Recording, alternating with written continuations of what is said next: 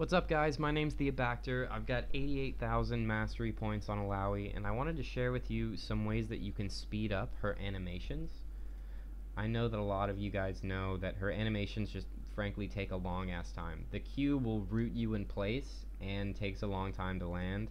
And in addition to that, the E will take a longer time to go off depending on the distance that it travels, which is brutal, honestly. So this is a way that you can more easily speed up your E combo into your W. I know that a lot of people know that you can cancel her Q by mashing W, but this is a way that you can actually cancel your E by doing something really similar. So here's a clip of me using Illaoi as I normally would. All of the clips coming up are against bots.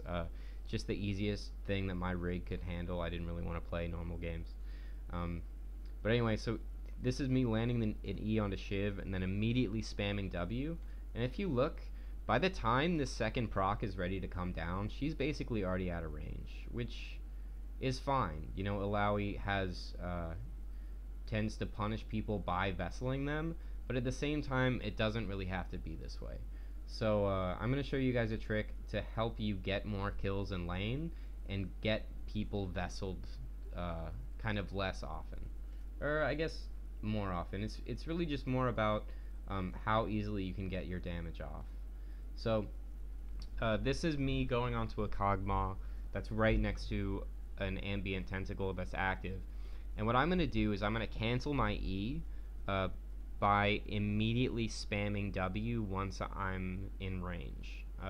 So you essentially have to click both keys at the same time, but this is completely reproducible. What you're going to see is the E is going to come out and the W active damage is going to land, and then the tentacle is going to proc twice. So if you'll look, here it comes, damage comes out, tentacle procs twice. So yeah, so that's basically the trick performed correctly. If you look again, we'll watch it a little bit slower. You can see the 99 that comes out. That's the first active damage. So your W successfully lands. This basically means that an ordinary W has already come out.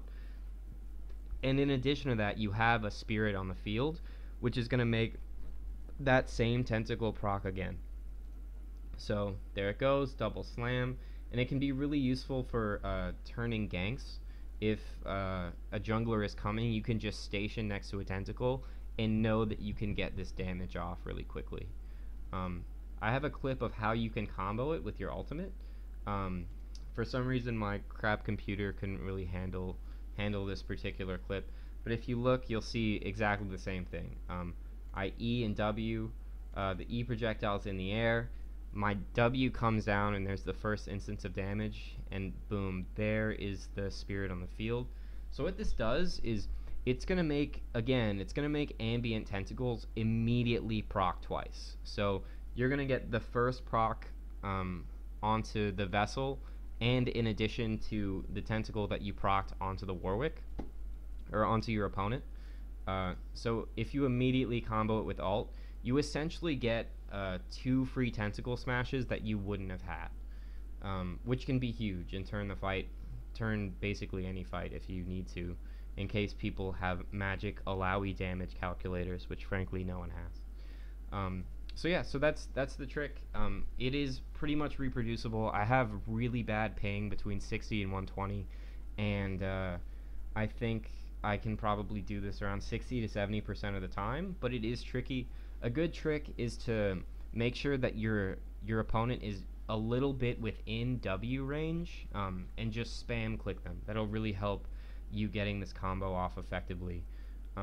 So yeah, I hope you guys enjoyed the video. I have a little bonus clip if anyone's interested.